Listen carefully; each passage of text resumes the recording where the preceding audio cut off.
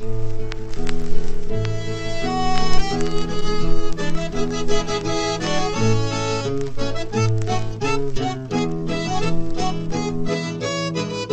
ritrovati a tutti quanti, signore e signore. Come potete vedere, quest'oggi il Bocca cucinerà in una cucina diversa, una bella cucina, bella attrezzata. Quest'oggi voglio proporre una ricetta arbacio, sono delle zonzelle o in altri luoghi della Toscana le chiamano anche coccole. Infatti ti pigliasse in coccolone viene proprio da queste perché, non so, quando le mangi a bollore ti piglia un coccolone quasi. E comunque sono pane fritto, da accompagnare a un bel prosciuttino toscano bello saporito, vi levate un sacco di soddisfazioni. Ma andiamo a vedere subito gli ingredienti. Gli ingredienti sono molto semplici, è un piatto veramente povero e basta avere un cucchiaino di zucchero, 10 grammi di lievito di birra, un bel bicchiere di birra, 300 grammi di farina 00, dell'olio per friggere e un gocciolino di sale da mettere proprio alla fine, proprio pochino perché il prosciutto toscano, come ben sapete, è bello saporito. Dentro una ciotolina piccolina prendete i 10 grammi di lievito, le sfate un attimino e lo sciogliete con un pochino d'acqua tiepida, mi raccomando. Ci aggiungete un cucchiaio di zucchero e sciogliete bene il tutto. A questo punto si è detto mettiamo tutta questa robina sciolta in una bella ciotolona e ci andiamo ad aggiungere la farina. Mescolate leggermente che incorpori tutto. Versiamo piano piano la nostra birra, mescolando sempre piano piano, senza creare i grumi o grumoli come le chiamo io. Io sto utilizzando una birra scura, però potete utilizzare benissimo anche una birra chiara, non c'è problema. La birra scura darà un po' più gusto alle nostre zonzelle. Vedete, l'impasto è bello omogeneo. Ci andiamo ad aggiungere un altro pochino d'acqua tiepida, la birra basta e avanza.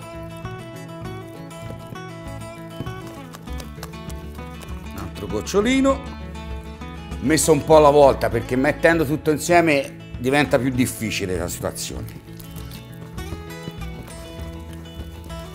Vedete, è bello filante, dovrebbe venirvi così l'impasto, che fila ma non troppo liquido.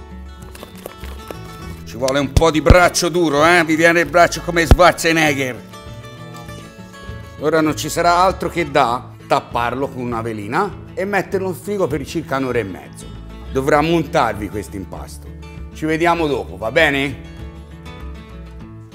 Ecco qua, il nostro impasto dopo un'ora e mezzo non deve lievitare, deve rimanere bello solido, bello compatto, freddo, da poter mettere subito nell'olio bello caldo che gonfierà come una pallina. Sarà come, non so se l'avete mai visto, quando metti quei cosini e mettevi nell'acqua, e questo dovrà fare uguale. Ora, allora noi andiamo a accendere l'olio. Dovrà raggiungere una temperatura di circa 170, dai 170 ai 180, non di più perché poi sarà al punto di fumo e l'olio non renderà male, brucerà, non sarà buono.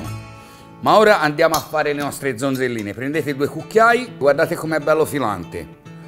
Ce ne dovrà rimanere un pochino sul cucchiaio, vi aiutate con un altro cucchiaio a impastare a modino. E andiamo a controllare un attimo la temperatura.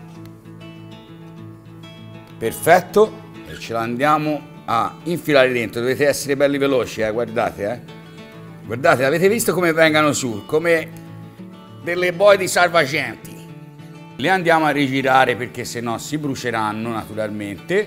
Vedete, hanno già preso una bella doratura da una parte le prime che ho messo. Ve l'ho detto, la temperatura dell'olio dovrà essere costante, controllatela, semmai abbassate leggermente perché non bruci la zonzella. Deve venire di un colore bello ambrato, ma non bruciato. Ci si vede dopo quando l'ho fritte tutte, va bene? Importantissimo, foglio di carta giallo per fare assorbire bene tutto l'olio. Mettiamo un po' di sale sopra le nostre zonzelle. Ora vi faccio vedere come viene dentro, guardate, guardate che bellezza.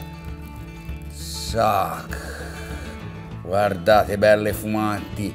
Ma per fare un bel piattino per accompagnare le nostre zonzelle con un bel prosciuttino, toscano naturalmente. Voi preparate un bel cartoncino così, con un po' di carta gialla, ne mettiamo 4-5, non di più, perché sennò quell'altro intoccano nulla.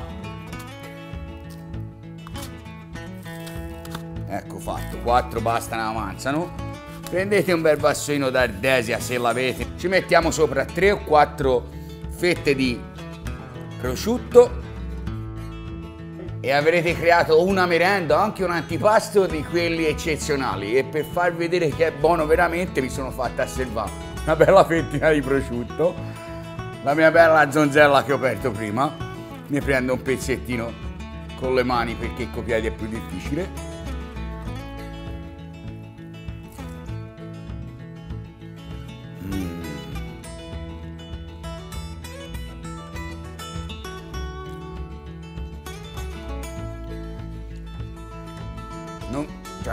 Non c'ho parole, c'ho solo un'altra azione da fare, ossia mangiarmi l'altra mezza zonzella, salutare tutti quanti, mandare un bel bacione a tutti quelli che mi seguono, che mettano mi piace, che si divertano insieme a me a cucinare, perché il divertimento e la buona cucina è un connubio perfetto. Grazie mille e alla prossima!